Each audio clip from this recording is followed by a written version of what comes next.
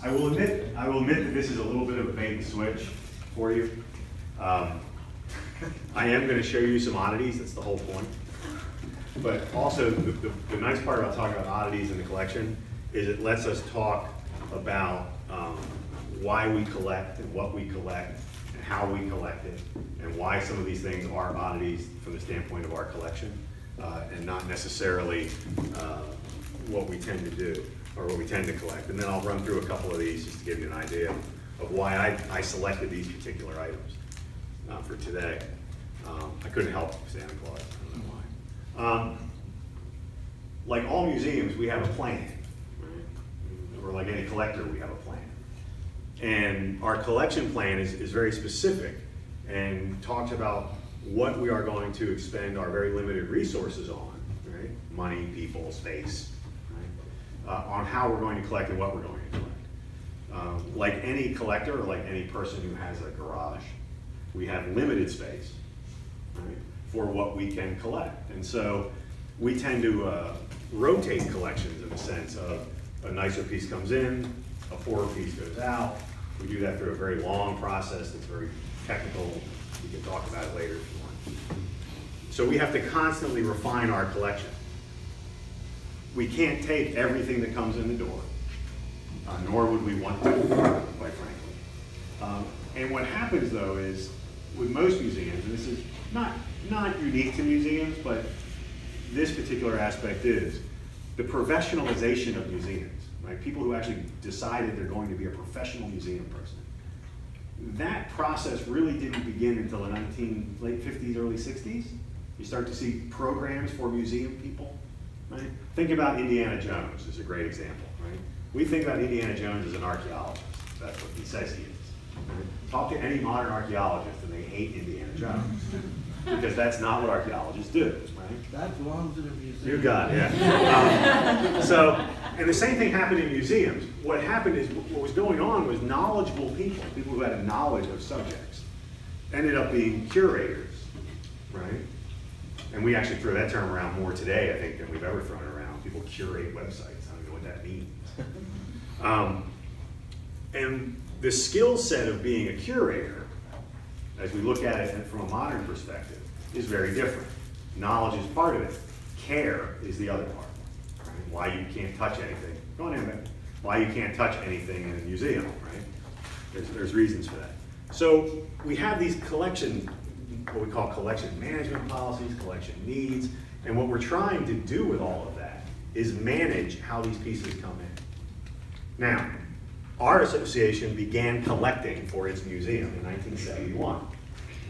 And it was collecting pretty much anything associated with horology, clocks, watches, time, you name it, it came in the door and it became a legal part of our collection, which meant we owned it.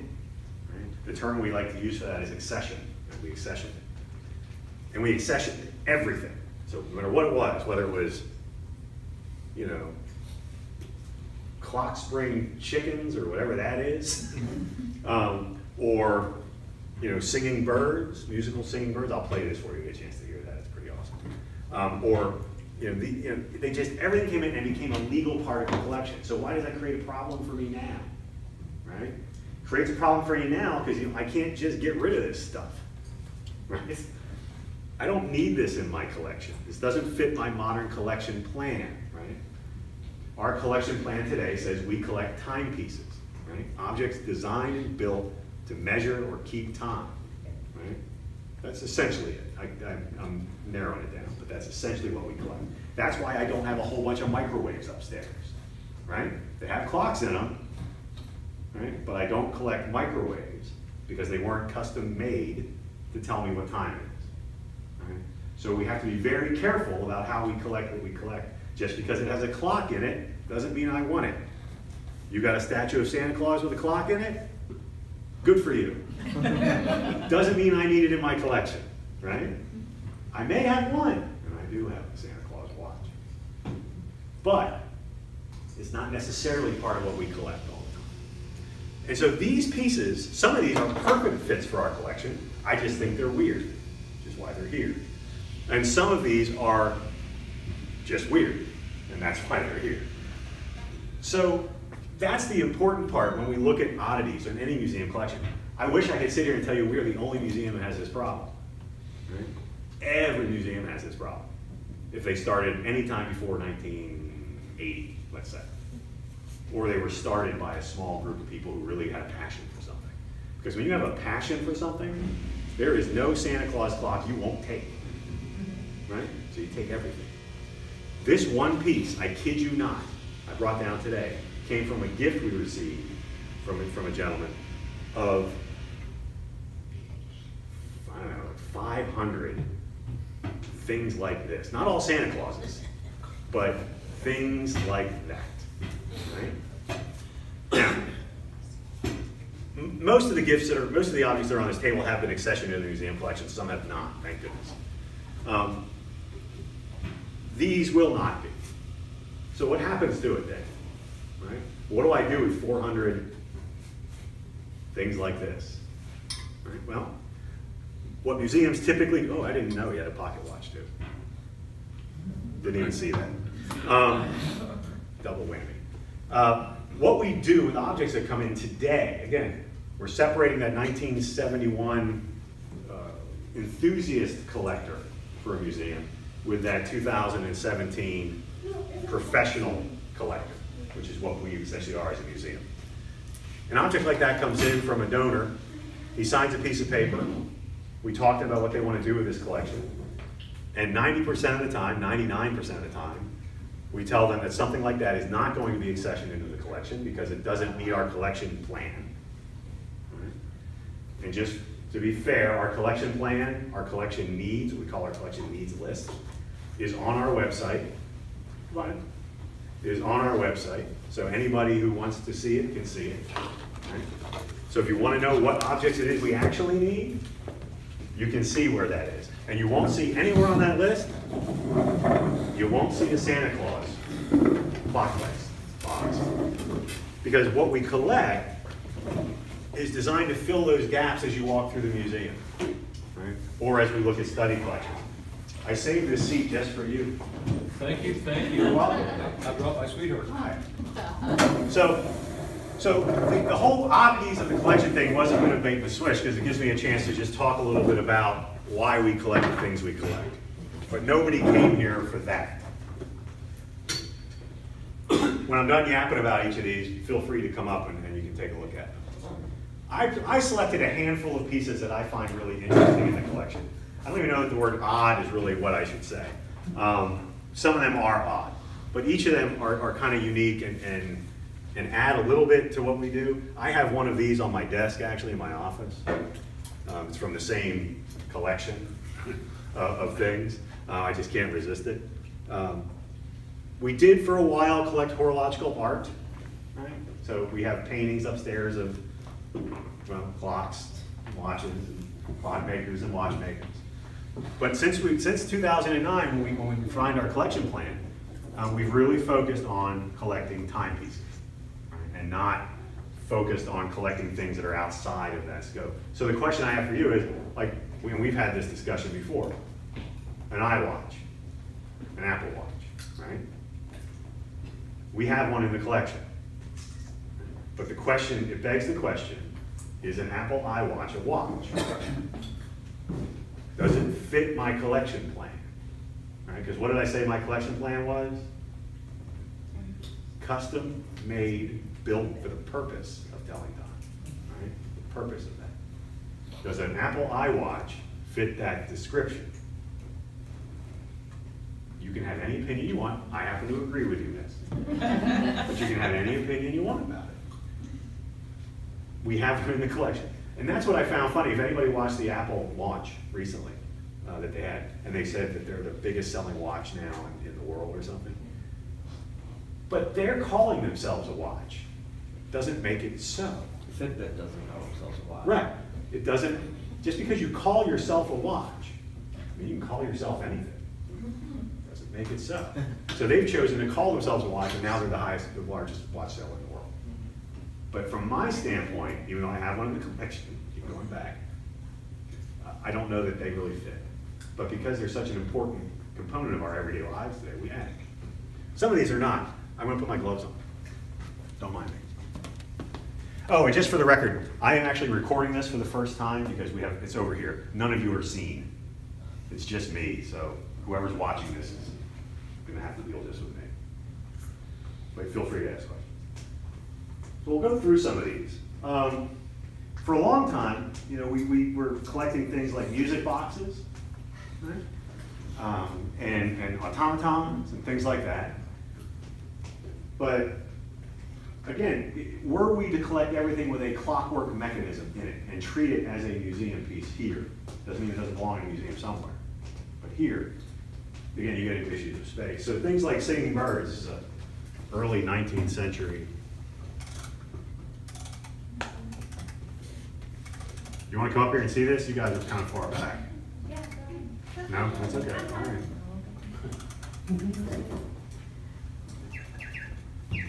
Now, very cool, right? Has a clockwork in it. Works with our gears. Right?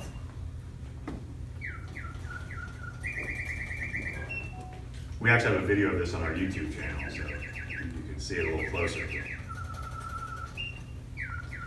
This is one of those pieces, right? When you guys we get a chance to all come up and look at it, we'll do it again, that way you can see it. It's more impressive when you're like where I am. Can you explain to the kids why you're wearing gloves? Why am I wearing gloves? Darn, that's a good point. Yeah. Thank you. And actually, I don't usually wear these kind of gloves. I'm going to shut the bird off. Okay. I wear gloves whenever I handle an object in the collection, right? Or even, well, you saw me flicking the bird here. I didn't have a glove on. Or this thing, but that's okay, Santa Claus. He won't care. I wear gloves because all of our hands, I know, and Kevin hates this because he wants to touch everything. It's Kevin there. This guy over here. All of our hands have oil and grease on them, or like you just had a peanut butter and honey sandwich, or you did something, right? And so you got something on your hands. So I wear gloves so I don't transfer any of that dirt, that oil, to any of the objects that I'm going to hold or touch today, right? So that's why I wear gloves when I'm handling most of this stuff. Now, sometimes I can't. I'll tell you a little story. First day on the job here, and I'm a museum guy. That's been my thing. Put on my gloves, went upstairs to look at a watch. Really nice 18th century pocket watch. Not nice, it was okay. I know now it was okay. At the time I was like, wow, that's a nice watch. But now I know it was just an okay watch. I'll go figure. So I'm looking at it and I go to put my gloves on. And the curator at the time gives me this kind of grumpy look, which I didn't understand at the time, but now I do. Because as I was handling the watch, Lee, you know what happened? It slipped out of your hand? No, luckily not. Oh my God. Worse.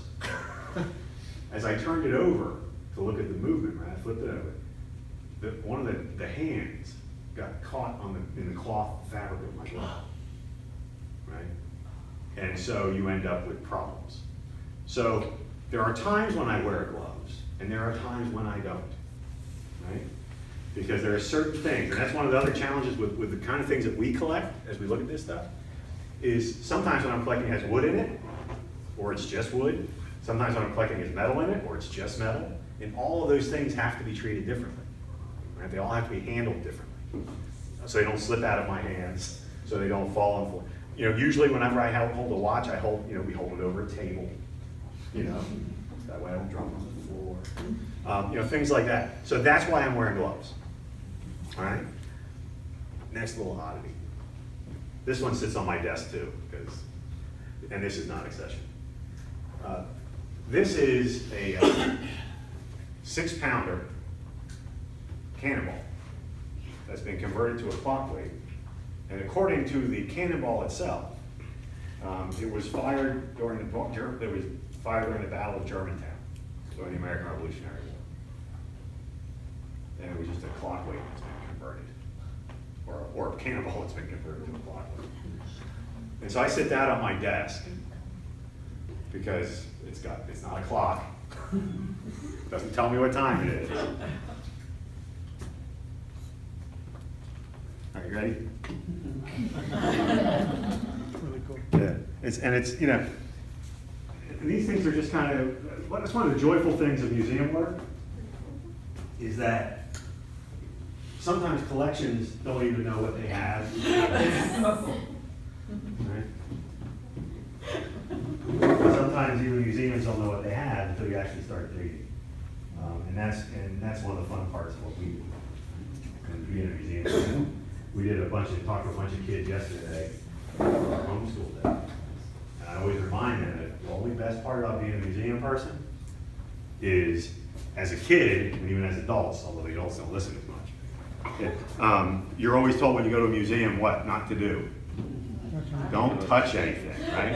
And the best part about being a museum person, I get to touch it. So, and odd things come to us. Again, this is our favorite new box. It's where we keep all of our radioactive stuff. Don't get too, it's lined in lead. Early watches and clocks, early 20th century watches and clocks, used couple different types of radioactive isotopes to make their dials glow at night. Right? So when you could see what time it was on your Big Ben or on your wristwatch, right? So they would add a little bit of that to it. I didn't bring my UV light down, darn it. So let me cover that up yet. I don't like to leave it uncovered very long. Nothing you have to worry about. What you also need to understand is that recently, in the last 10 years, what is referred to as, there's a word for it, loose collections of radioactive material, like radium, which is one of the most common ones used on watches and clocks, are now regulated by the NRC. So you can only have a certain number of these things in your possession before you have to be licensed by the NRC. Right? So, like a museum, we have lots of things. We are luckily under the number necessary for licensing, but nonetheless, we have them. As we go through some of these things, we actually had these on exhibit not too long ago. All right, so here we go. So these are 2 vials, each containing pigments that are fluoresce in the dark because they're still active. Right? The radiation in them is still active. You're safe. It's not that bad. Just my advice to you is don't lick it. Don't ingest it. Don't eat it. But from where we are now, we're all okay. If we were to leave this out for just a minute and then turn all the lights off and get pitch black in here, these would glow, right? Like crazy. Right? And they set off our Geiger counter. So we have a little Geiger counter upstairs. Whenever anything of the vintage that we know this was used, right, comes into the collection, Kim gets out the Geiger counter, she swipes over everything, and if it's a little hot, it goes in the box. And we've had this box tested by the DEP folks. They're very happy with our box. Like even right down to like, these are the pieces of paper that were in the box that the radium was in, all right? That we found the radium vials in. If we run the Geiger counter over the paper, it's hot, right? It has been all, you know, I'm gonna throw these gloves away when I'm done. These are my nice Hamilton gloves too. Oh well. So we have to be, again, when we talk about what we collect, I was getting back to what we collect. We have to be careful if a piece like that comes in, right? Or let's say a collection of radioactive Big Ben alarm clocks comes in. That would obviously put us over our limit that we're allowed to have under current regulations. We have to figure out what we're going to do with that. But then not only that, we have an obligation now to make sure that the owner of those pieces understands you can't just throw those in the trash. Because once that trash goes to the dump, it goes through a sensor that senses that stuff. And if it senses it, then the DEP's got to come clean it up. Okay? So even in dealing with folks who have those pieces to offer us, right, we have to keep that in mind as we look at those. So it's not so much an oddity as it is, you know, an issue. But I like the qualities. But yeah, right, you'll find some watches in the 60s. We tend, when we get a piece in, we tend to figure if it's any time before 1930 or 40, and particularly if it's a military issued piece, or if it's a aircraft clock, or we run it under the Geiger counter just to check, because those things are really hot. Santa Claus we kind of talked about already. This is one of many oddities. I have ashtrays. I have earrings. I have, you name it. If it had a clock on it, we collected it for a very long time. Right? Not so much anymore. This is really cool. Horological art, right? Which I guess is what this is. I guess that's what this is. Folk art. We'll call it folk art, right? Outside my collection plan. We have a number of things that have been created over the years by artists and clockmakers and maybe their wives with the stuff laying around the shop that we have in the collection. So it is really cool. I gotta admit, it does. It's like the perpetual motion machine. Right? Kind of neat. So there are an assortment of those things. As we look at our collection, right, as we go through our collection every day, we do in our business what we call a deaccession. And a deaccession, remember I said if it's ours and we own it, it's an accession. If we need to get rid of it, that's called a deaccession. That means we need to get it out of our collection because it's this, right? And it doesn't necessarily meet our collection needs. Would it meet a folk art museum's collection need? Maybe. Or another museum's collection need? Maybe. Right? So we'll use it for that. But it doesn't fit ours.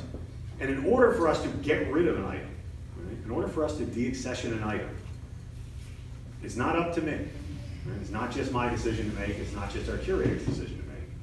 We have to recommend it. So we have to fill out a paperwork and say, this should be deaccessioned because it's a bird, right? Made out of clock parts. And then we give that recommendation to a committee of folks who then look at that bird and say, you know what, you're right, that's a bird, and we don't need it in the collection. See, he's still going. And then from there, it goes to our board of directors. Right? And then they decide from that list, can we get rid of this bird? And if they say yes, then we are legally at that point allowed to remove the item from our collection and dispose of it. That doesn't mean I throw it in the trash. It means I offer it to another museum. Right? It means I might sell it. Now let's say I sell it. Let's say I sell Santa Claus. Right? What happens to that money? Right? That money comes back to the museum and allows us to fulfill our mission. Right? It doesn't go, to buy Kevin a nice sofa for his office. Sorry, or a fireplace for that matter. It comes back into the museum so that we can continue to further our mission and to collect the things that we need to collect. Right? Yeah. Chicken saying yes to everything you say. Well, that's because he's smart. Now, some of the things are really pretty cool, even though they're not accession. And that's why, and we keep them because they're great learning tools. So I can open them. Because some things, we have what's called an education collection, right? And what that means is we have pieces in the collection that we want you to handle, right? We want you to touch them, right? We want you to get up close to them. Right? That's the point of an education collection. And some things just make themselves really good for that. This is a sample from Hamilton Watch of all the different precision things they could make, right? For their watches, their clocks, their chronometers. And what's cool about this is it's all in lucite. It's all in plastic, right? So if you want to see what a gear, where'd he go? If you want to see what a gear looks like, right? You can actually hold it and get up close, right? Because it's in lucite. And you're not going to hurt it. You're not going to get any oil on it. Right? You're not going to get any oil on it from your hands or any peanut butter or honey. Right? And that's what makes these parts really cool. Because it gives us a chance to let people really get up close and see some of the work. I'll just just start handing them out. I never remember which one they go back into.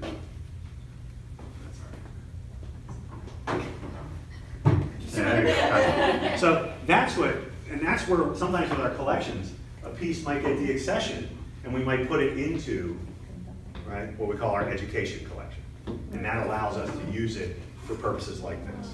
So I can hand that out, people can look at it, you get up close, you don't have to worry about cutting yourself, you don't have to worry about smudging it, ruining it. So it's really a nice way, again, not so much an oddity, although these are kind of odd because they're just kind of loosely thrown out there, but a really nice part of the collection that lets us kind of showcase things that we couldn't otherwise do. We're ultimately, these, you're going to see sets of these in the museum galleries themselves. So folks can get a closer look. 35, what are the odds of these are in any kind of order? 35. 32. 32. Yeah, right? Why do you think Hamilton made those? What? At the time, they were making them to show off the capability of the shop, of the factory to produce pretty much anything of specific, intricate design and size. So, and most of these were produced during the 50s, 40s and 50s. So, but I mean, and we actually have a couple of these types of cases. But it just tells you how, you know, they're sub-miniature screws, you know, they're threaded. I mean, it shows you the tolerances they can do. Done? You're welcome. Number 37. Number 37. Cams, contacts, and contact wheels for electronic devices. Okay. So anything you need. 34. Large gear and shaft assembly. Well, that was really descriptive. Am I missing one? Am I missing one? Number 16. Brass parts with blank and cut teeth. So anything you want in a machine. So we'll leave that open. This one's pretty cool. This is one of my favorites. And you're going to think you're an idiot because it's not that exciting. If you've been through the museum, you go upstairs at some point, go through the museum, what you will see are these large, and then they scale down, atomic clocks, right? Cesium clocks. This is the smallest atomic clock currently manufactured, right, by a company, a California company called Symmetricom. It is a chip scale atomic clock. Right? That means is it uses a cesium vibration, a little laser going through a cesium vibration, to measure time. Right? Tiny. Now what's the point of these things? Right? Why do we produce these things now? Right? The main reason Symmetricom is using them and producing them there's two purposes. One is they're used by the oil industry. They put these inside of sensors they drop to the bottom of the ocean, right? So that they're always able to keep perfect time wherever they are, and they know exactly where they are all the time. So that's the point of these very little energy. The other purpose of these is not going to surprise you. It's defense oriented. Okay? They insert these into the GPS devices on fighter aircraft or on anything that's in the air, basically. Because what will happen is if there's an electronic magnetic pulse, right, it will kill the timekeeper in the GPS device. And every turn on your GPS device, what does it always say at the beginning? Recalculate. Recalculate. Because it's figuring out what time is it, where am I in relationship to that time signal, right? That's what it's doing. By having these on board the airplanes and the aircraft, it never loses that time. It never has to recalculate. Right? So you can't be flying and have to recalculate. That's a bad thing. So that's the fundamental purpose. Ultimately, the company's goal is to make one of these that's a quarter of this size. Because you know what they're going to do with it. Maybe. You know what they're going to do with it? Come on. They're going to put it in a watch. Right? There's already a guy who makes a watch using this chipset. It's a big watch. Not much bigger than a lot of other watches. But that's one of their goals. So, neat, an oddity. I have, it's funny. We have all these atomic clocks in the storage area, and they're good sized boxes, right? And then there's this one that's in an envelope and it's stuck on the shelf next to it, because that's where it goes. So it's kind of neat. I'm going to end with my favorite oddity, and he's not really even an oddity. He's just a clock. He actually was one of the many things, a few things on the table that fit my collection. And I like this one because it came to us from a longtime member through his son, and it has a really good story. Basically what you're looking at is a demon of some type, likely the devil. And he's got a cymbal in this hand and he's beating a big bass drum, which is the form of the clock. Now, he originally came with 2 candelabras, right, on either side, which were also little demons, and they were playing violins, you know, and things, and lutes. One was playing a lute, one was playing a violin. And in some cases, he's painted red, right, with gold highlights. In some cases, he's left like this form. But we really like him. Now he's lost his wing, but that's okay. But it's a form of a clock we didn't have in the collection, right? So it's an oddity, but it fits my collection need, right? Fits into the collection. But the best part about it was why we got this clock. I know you're bored, give me a minute. I'm almost done, I swear.